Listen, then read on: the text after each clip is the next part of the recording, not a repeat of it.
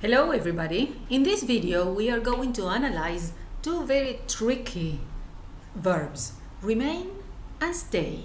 Okay, so let's see what is the difference between them and how to use them.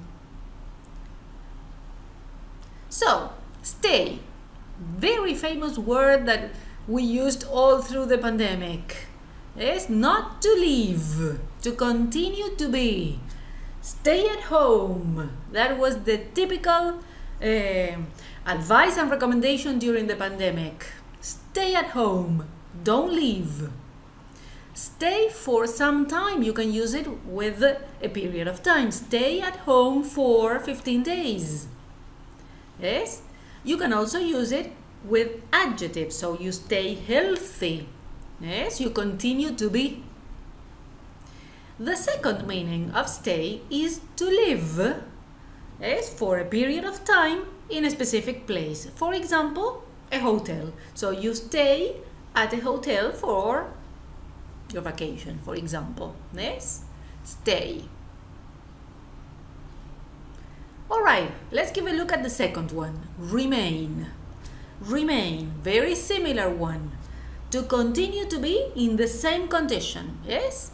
So, this is typical of movies. You have the right to remain silent. Quedarse callado, remain silent. Not as stay in the sense of staying at a place. You remain silent. Now, if you use it as a synonym of stay, you have to remember that this is more formal. So, you remain at home. Yes, in very formal situations, you can use it as a synonym. Good. So, in most cases, they are interchangeable.